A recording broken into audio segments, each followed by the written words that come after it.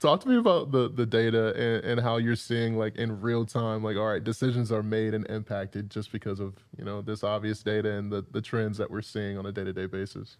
Yeah, I mean, with AI, if you really break that down, I think it comes down to like they're just really good at finding opportunities Yeah. within the data, Yeah. and there's more and more and more data. And I think what we've kind of seen is there's a ton of data, and the humans that have access to that don't have the bandwidth to find all the opportunities, Yeah.